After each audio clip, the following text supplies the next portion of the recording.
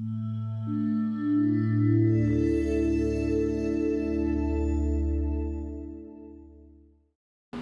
right, well, good morning, everyone. Glad to see some familiar faces back and glad to see new ones. I'm Diane. I'm a registered dietitian, and I'll be teaching the class today. Usually, Allie and I will go back and forth teaching, and Allie was pulled away to do some curriculum development. That's you. And this here is Ashley. She is a UIW dietetic intern who's going to be working at the food bank for 2 weeks. So that is our future right here. That's my own mother. And our future is in safe hands. Yeah. So today we're going to tackle the topic of carbohydrates. We know that carbohydrates are the nutrient that affects us, our blood glucose levels the most, right? So we really are going to delve into what is a carbohydrate, what types of carbohydrates are there, and which ones impact our blood sugar the most, and which ones are important to help us maintain a steady blood glucose level. And just remind me again, how many people in here are pre-diabetic? Okay, so about 4. How many people are actually type 2 diabetics? Okay, just 1. So the rest of you are here for knowledge and support. Yes, I love it. I love it. Because you know what? If you eat with managing your blood glucose levels in mind, it can only help you. Whether you have prediabetes or diabetes or just a regular functioning pancreas, it's still a healthy way to eat, right? So let's reflect back on last week's lesson. We learned the diabetic method, plate method, right? So we took the plate and we sectioned it off into 3 parts, right? So how much of the plate should be dedicated to carbohydrates? 1/3. 1/4. 1/4. So we've got 1/2 of non-starchy vegetables. So 1/2 of the plate is non-starchy vegetables. And then up at the top quarter, we have protein. And then at the bottom quarter, we have the carbohydrates, right? The complex carbohydrates. Well, the non-starchy vegetables are what? Good question. So the non-starchy vegetables are usually either the leaf of the plant. It's not a carbohydrate, so what is it? What is a non-starchy vegetable? It's category. It's fats, carbohydrates, and protein. Oh, I see what you're saying. So we're going to talk, let me answer that in the class. If I don't answer it specifically, then I'll come back to it. But non-starchy vegetables, they do have starch, but they also have vitamins, minerals, and fiber, right? And so that, because it has those 3 things, those things kind of protect the blood from a huge rush of sugar, right? And what do we call blood sugar? Blood glucose, that's right. So the any type of vegetable or other starchy food that has protein, vitamins, and minerals also in it is considered a complex carbohydrate. Okay, complex. So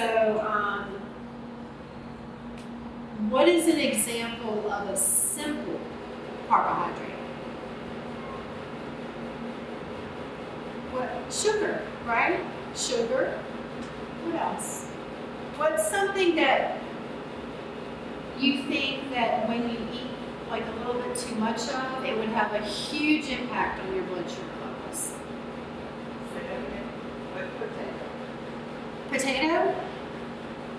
potato is a complex carbohydrate because it has all those vitamins and minerals in it. But fruit is also a complex carbohydrate. But think about this. Think about this. So a simple carbohydrate are things like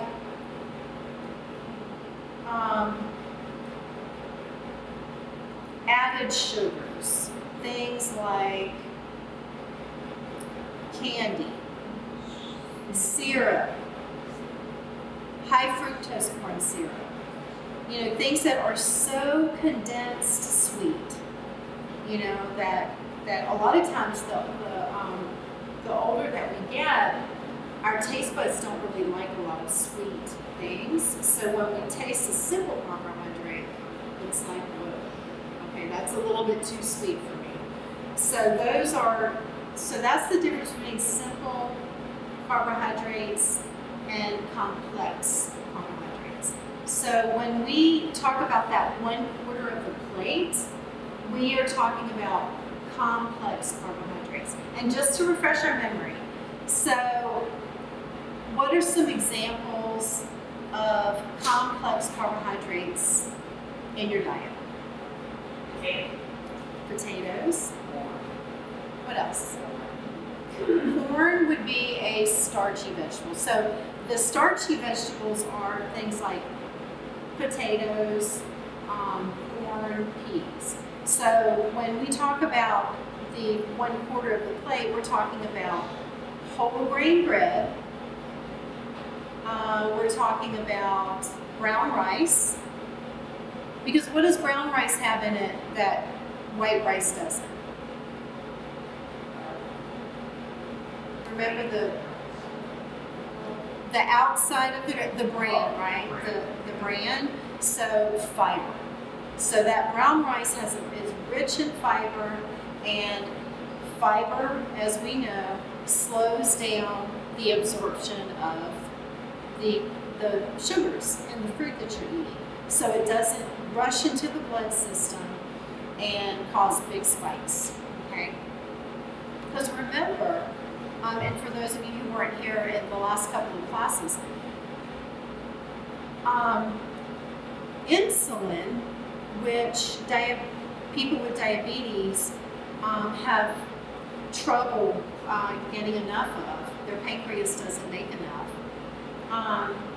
Insulin is the key to opening the cells in our body, all cells that use carbohydrates. So without that key to allow the glucose to enter from the blood into the cell, without that key, where does the blood sugar go? It stays in the blood and wreaks all kinds of havoc, right? And so that's what causes eye problems, circulation problems, and things like that. So we really want to slow down that process of glucose entering the blood system, right? Okay, so when we talk about carbohydrates, they can be broken down. We talked about they can be broken down into simple and complex, but they can also be broken down into 3 main groups. We've got starches, we've got sugars, and we've got fibers. Okay, so those are the 3 fiber. Yeah, so those are the main 3 groups of carbohydrates, right? And we don't want to make it too complicated, but what we do want to talk about is which categories affect our blood sugar levels the most, right? So we can avoid those. So when we talk about starches, we already talked about a few. These are things like whole grain pasta, brown rice, potatoes, things like that. So those things have those 3 other components that we talked about: vitamins, minerals, and fiber, and sometimes protein, that slow down the digestion of the blood sugar, the glucose.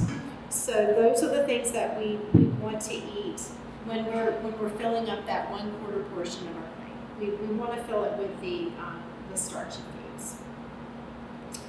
The next main group of carbohydrates is sugar. And sugar can be broken down into 3 categories as well.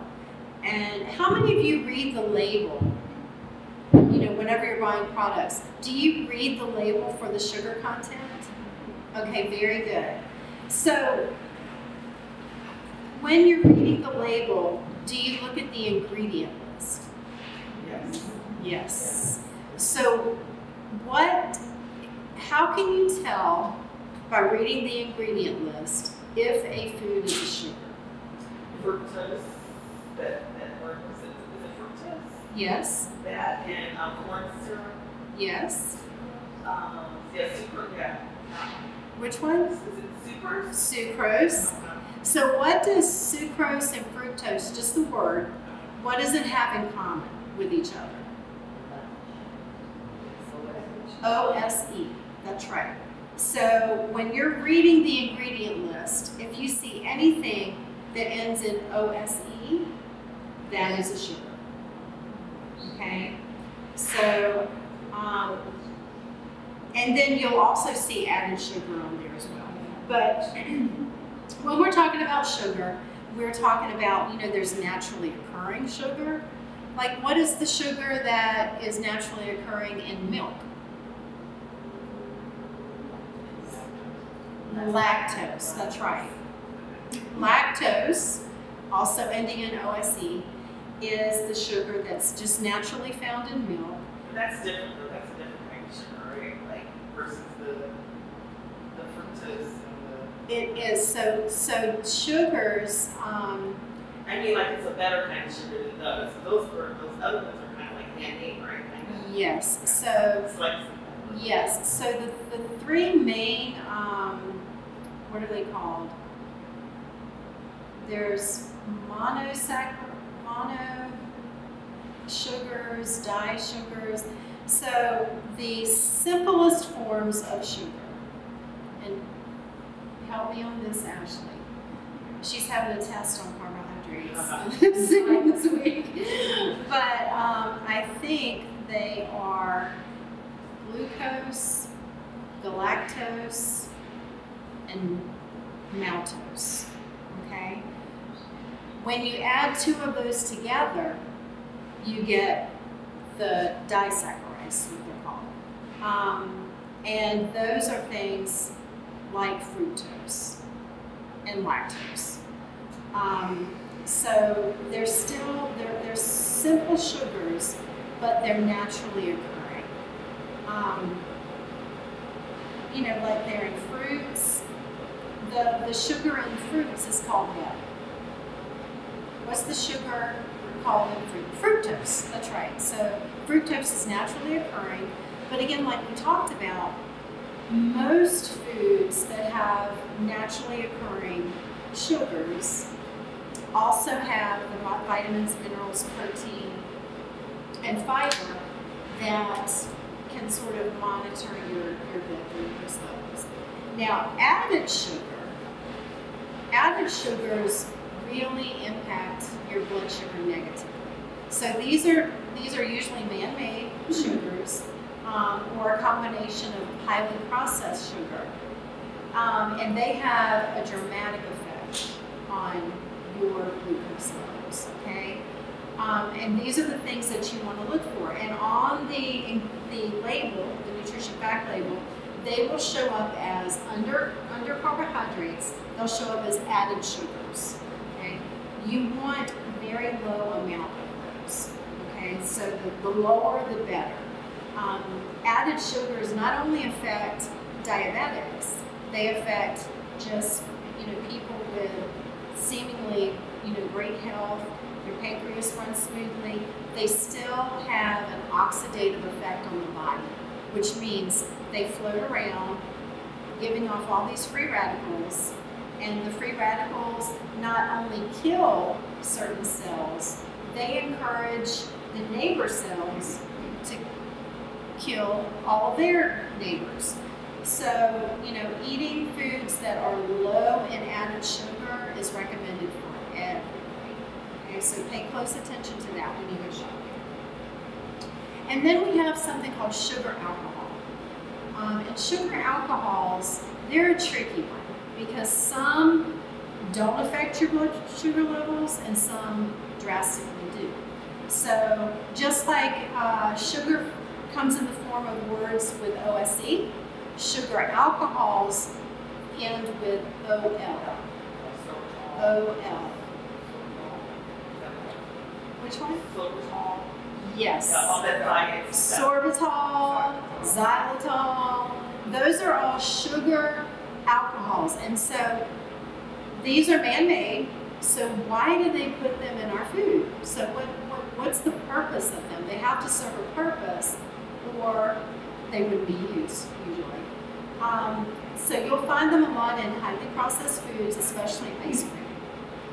Okay, so what happens is when they use a sugar alcohol, it lowers the amount of carbohydrate in the food.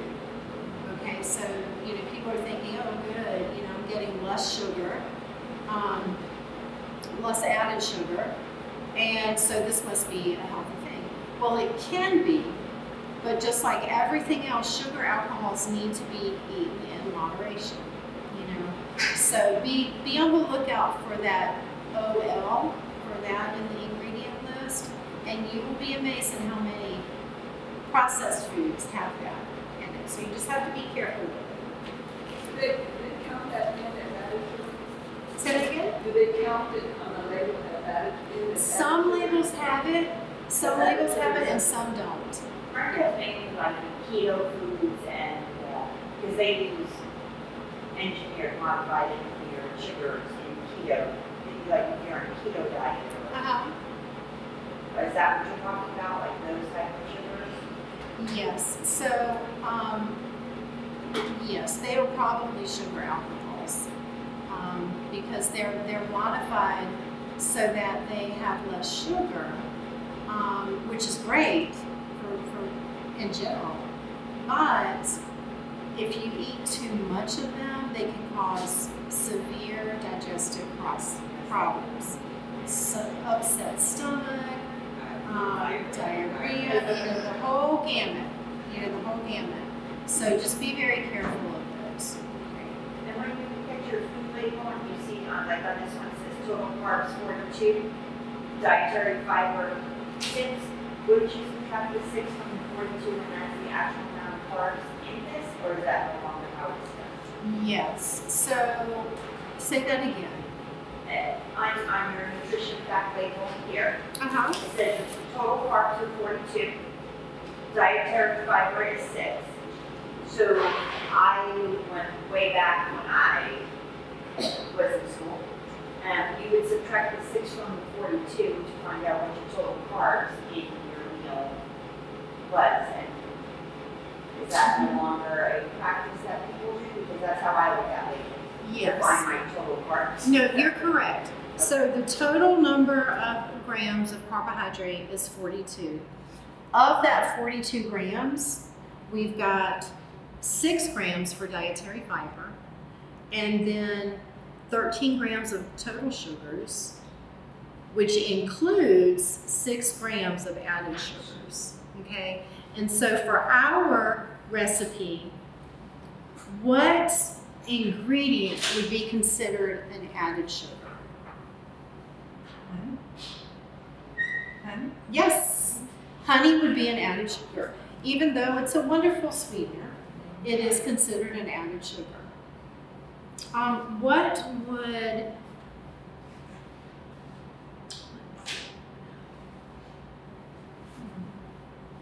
we'll get to cocoa powder in a minute. We haven't talked about the fiber yet. So, what about non-nutritive sweeteners? No? Do you like them? Like that Pink sweet bag, the blue bag. Are you talking about the sweet? Yeah, Yes, monk fruit, right. All of those sweeteners. The same is true for most foods, is eat in moderation. So they're a lot sweeter tasting than sugar, so you don't have to use as much. So a packet of sweet and low, let's say, you can use probably a quarter of it would be the equivalent of a packet of sugar, right? So. But some are more artificial than others. You know, like we talk about the monsoon is supposed to be more natural. It is. It's supposed to be more natural. But when you get to the pink and the blue, Yes. they're more processed. They are. And so if you are really trying to cut down on preservatives, which is a good idea, you should stick to the naturally occurring, low to non-nutritive sweeteners. Now, fiber. So fiber is critical. Hi there. Oh, I was like, Fiber is critical. And man, I think there might be a chair right over here. and I think there's an empty one right there. Oh, right here, right in front. Yeah, welcome.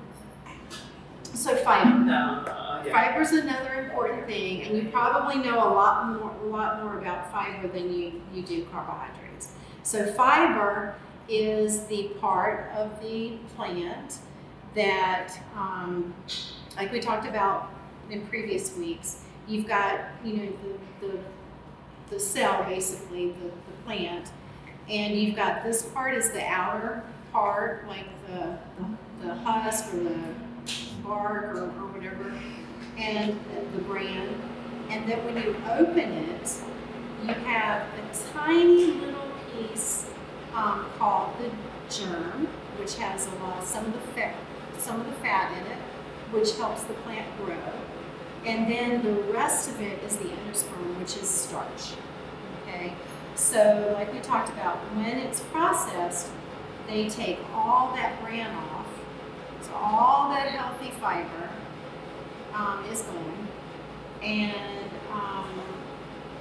sometimes they take the germ out, and you just have starch. Okay, so that's why we really want you to focus on whole grain, brown rice, 100% whole wheat bread or whole grain bread, because that fiber is going to help you maintain a good level of glucose. So we've got two types of fiber. Who knows what they are? Soluble. Thank you, yes. So we've got soluble and we've got insoluble. Now soluble is what is the reason why we're using oats today. It has soluble fiber, and all that means is that it absorbs the water, yeah, and it forms a gel, right? And so internally, that gel forms along your digestive tract, and it builds a barrier for those carbohydrates to break through. So that's what slows down the spike in your blood glucose levels. Okay, so soluble fiber is really important for everybody. Insoluble fiber is the part of the plant that goes completely undigested, and it adds weight to your stool, and it acts like nature's broom. So if you're constipated, or if you have colon cancer in your family, then you really want to focus on that insoluble fiber as well. Say that again about what it is. I didn't hear all of it. So insoluble fiber is the part of the plant that goes through your body and is completely not digested. Okay, so it adds bulk to your stool, and it acts like nature's broom. It just cleans your colon, okay, and helps keep our colon regular, because whenever we're constipated, the waste, you know, there are free radicals in the waste as well, and they just wreak havoc on your colon the whole time it's sitting there. So we really want to make sure that we are regularly taking in insoluble fiber as well. Okay. So what is an example? Vegetables, non-starchy vegetables. So think about a green bean or a string bean. All of that stem, you know, the majority of the string bean is insoluble fiber, right? Celery, insoluble fiber. So you're talking about, so I guess, to give us examples of that. So of course roughage. So any like,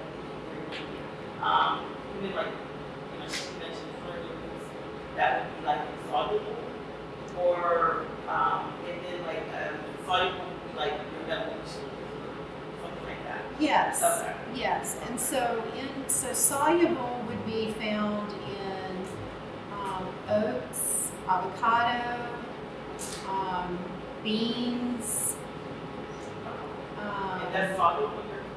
and that's soluble. Yeah, that's soluble. The insoluble is like what you said, roughage. It's things like, you know, they're usually very, you know, chewy. You know, you have to chew them up. Coconut would be considered one, and that's one of our ingredients. So the coconut adds a little bit of sweetness, and I think it's 1 gram. 1 tablespoon has 1 gram of insoluble fiber, which is what we need. So when we talk about fiber, how much per day are we talking about? So let's talk about that.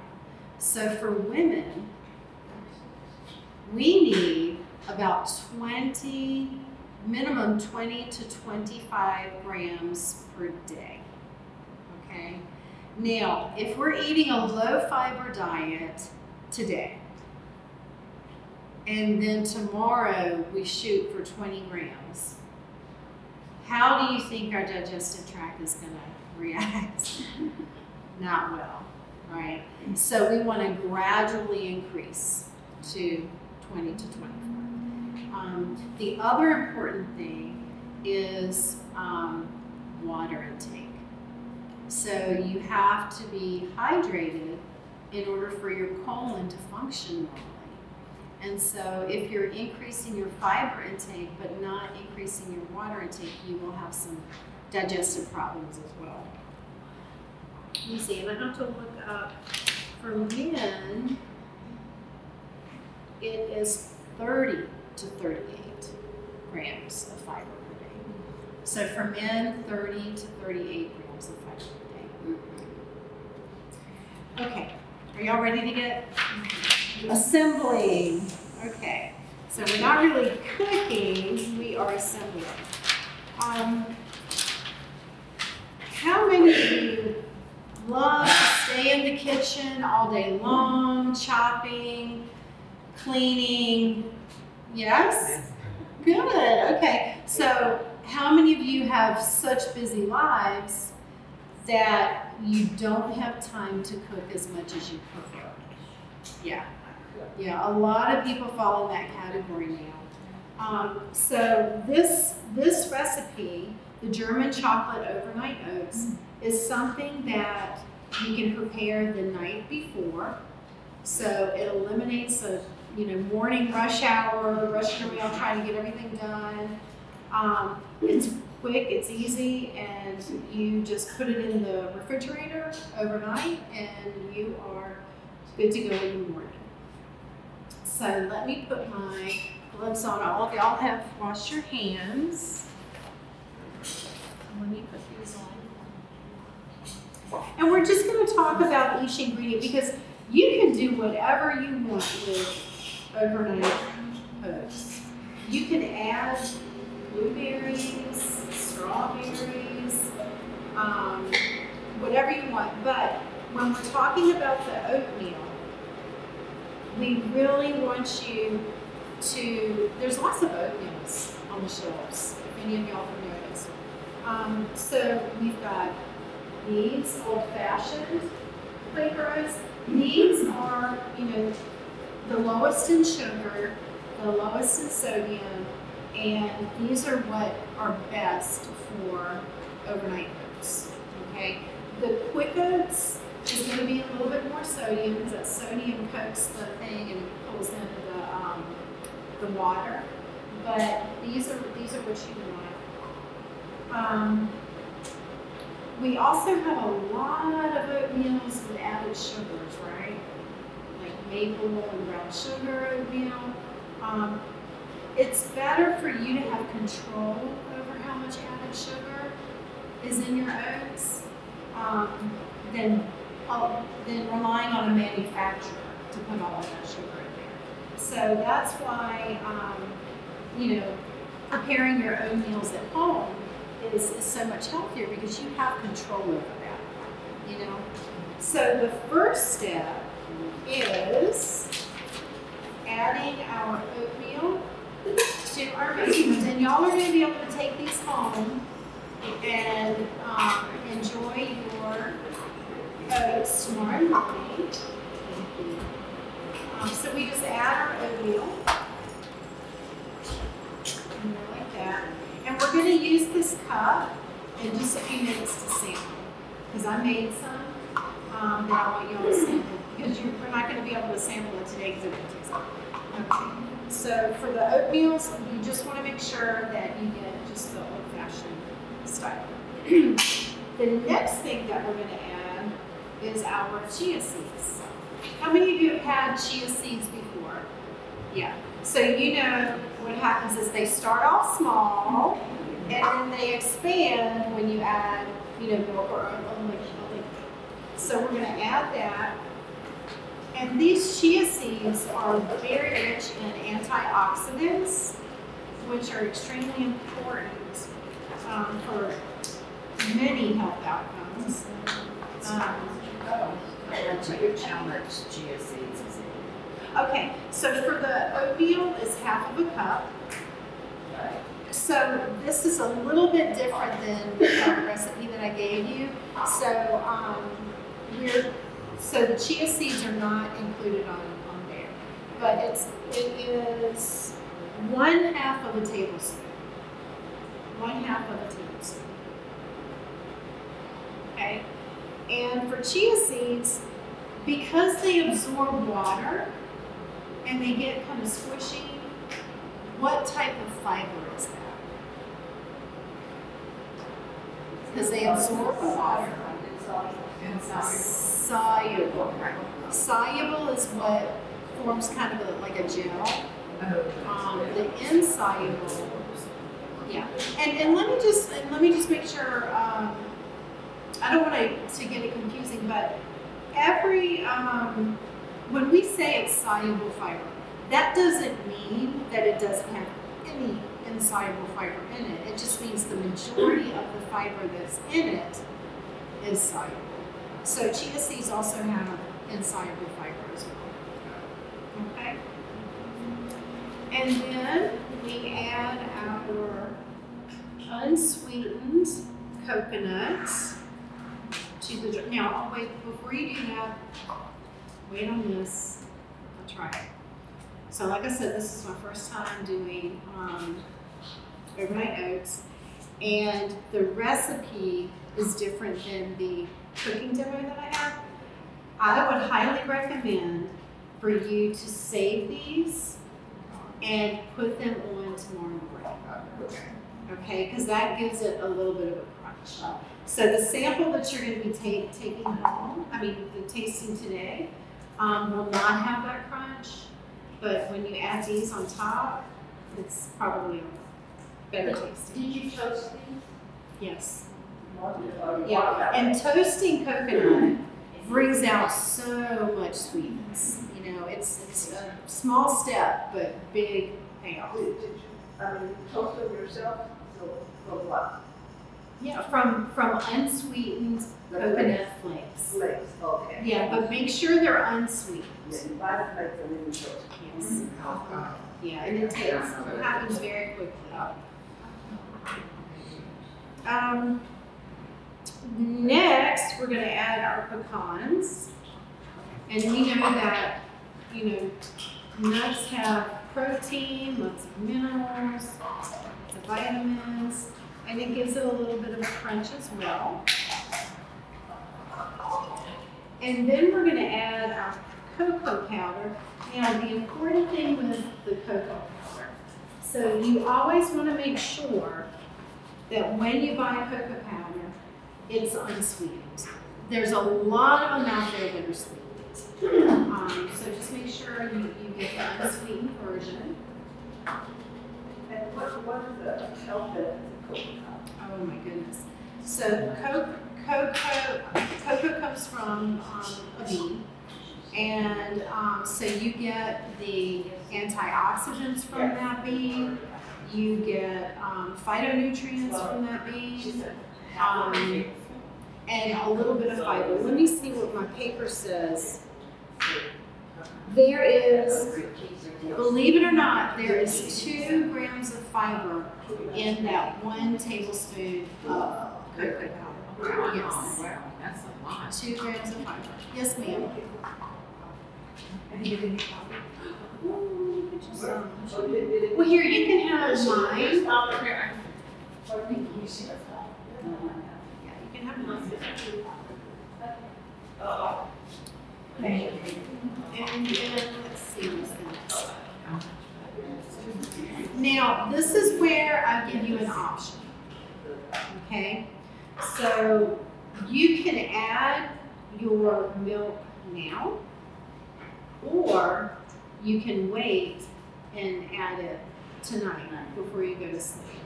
It's up to you, but I think it probably tastes better if you just wait until tonight to add it. So all you would do is add 1/2 of a cup of milk, and then top that off with your honey. You can add your honey now. So just take your spoon and scoop it out and mix it in there. And again, this is our added sugar, but it has medicinal qualities, and it's going to be a little bit challenging to get it off that spoon. Have you ever tried this in steel cut oats? So steel cut oats, they also don't fare well under the overnight oats because they're a little tougher and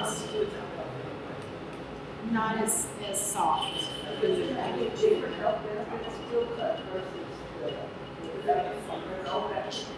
Steel cut is a little bit higher in insoluble fiber.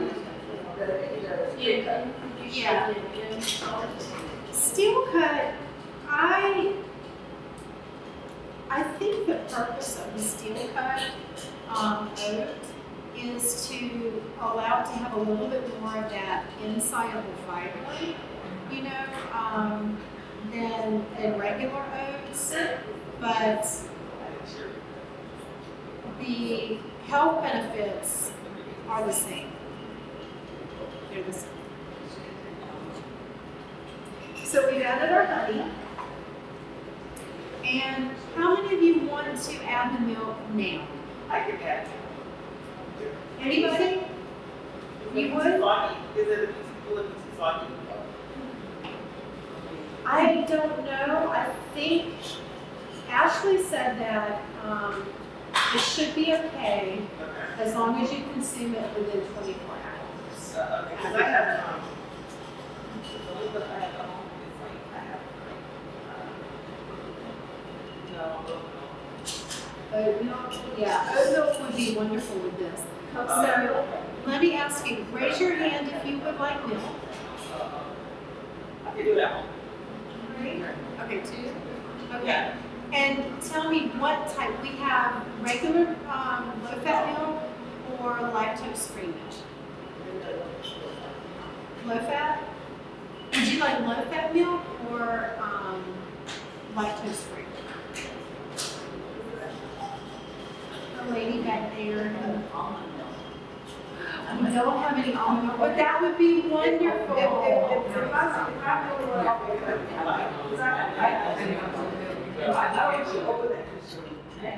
Oh, it's no problem. But you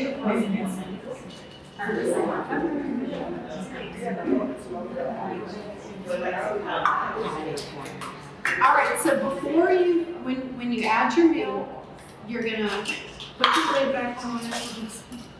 Oh my goodness, it's frozen. I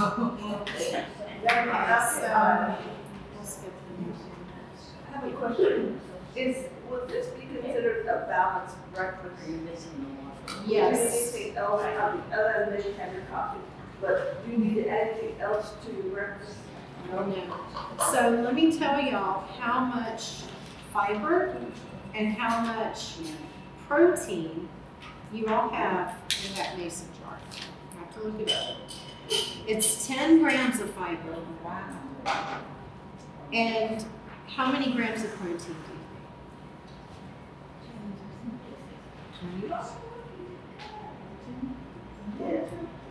So what does this say? 10. Well, because we added those few extra ingredients, like the chia seeds, that takes it to 12 grams of protein. If you wanted to have even more, you could easily add peanut butter to it, and that boosts up the protein. So you can curate your own jars with whatever you like. Put some cut strawberries in there, blueberries, almonds with almond butter. That would be really good. Yes, yes. That would be a perfect addition. So you could put that in there like with this, and then when you have the milk every night, it becomes. Yes. I have to add a little bit of milk with the powder because the powder is dry compared to the normal nut butter. So that's under how much? You could make the peanut butter powder on the side and add your milk that way, and then get the consistency that you want as like an almond butter or a nut butter, and then add. Okay. Yes, ma'am. So this is just a general question, nothing about your also. I noticed all your products are HEB, except your oats were Quaker. So are Quaker oats better than HEB oat stash? Okay. No, that was just me running around in the supermarket Okay. unless I'm in a hurry. Sometimes things are supposed to be equal, but they are not. No, there's no benefit to the different brands. Yes. No, that's a good question. Yes. Pumpkin seeds would be good at this. Pumpkin seeds, sprouted pumpkin. Yes, and Ashley had the idea of, just making it like, since it's fall, you could do like pumpkin puree in there and make it like a pumpkin-y, fallish, autumnish thing. Pumpkin seeds would be wonderful. Even sesame seeds or sunflower seeds, any of the seeds and nuts are going to add protein to it. And it says that you have to let it sit overnight. Is there like a specific time, 6 hours, 8 hours, 10 hours? It's 4 hours. 4 hours. It just needs to sit 4 hours before you eat. Okay. Before we close, I want to go back to something. I want to know if you give us a few more examples of complex carbohydrates. You said like whole grain bread, whole grain pasta, brown rice. So what else? Is there anything that's not a whole grain category that's a complex carbohydrate? No? Yes, there are. Let me give you the examples from the lesson, because this will be more comprehensive. So we've got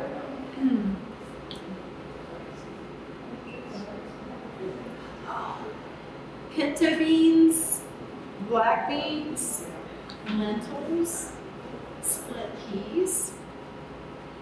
We've got oats, and of course brown rice, whole wheat pasta.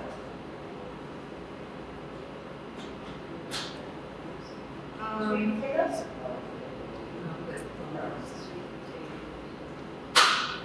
Sweet potatoes would be, yes, they are a complex carbohydrate, but they are, a little bit more starchy. So we do have to, whenever we have a starchy vegetable, we have to really watch out how much we eat of it. Because, that starch is going to eventually turn into sugar. Yeah, but those are the Yes. best. And potatoes, meaning potatoes with the skin, sweet potatoes with the skin. Because once we take that skin off, we remove all of the, insoluble fiber, which is something that we really want to increase in our diets. Yes. Somewhere I read something about peas, that they have more sugar than some of the other. Yes. So peas, corn, and potatoes are considered starchy vegetables. So they can fall in two categories, or the potato can. The potato can either be considered a starchy vegetable or a complex carbohydrate. So you can refer to a potato as both of those. So when you talk about the peas, I know you said for complex carbs, you have split peas. But then the starchy, you said peas. So it looks like the green peas or what It's the garden peas, like the green peas. the peas or the Right. starchy The ones? Okay. split pea, when you soak the split pea, it swells. The split pea is a little bit less starchy than the sugar pea. Okay. Okay, so where would your fresh black-eyed peas, green peas, purple hull peas, where you pick them and shell them and they're fresh, so you don't have to soak them, you cook them. Yes. What So- would those fall in? Those would fall into complex carbohydrates. So even though they're not really dry, they're fresh, they still Yes. fall in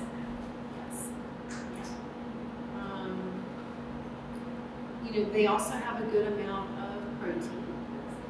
So for people that are trying to cut down on animal meats,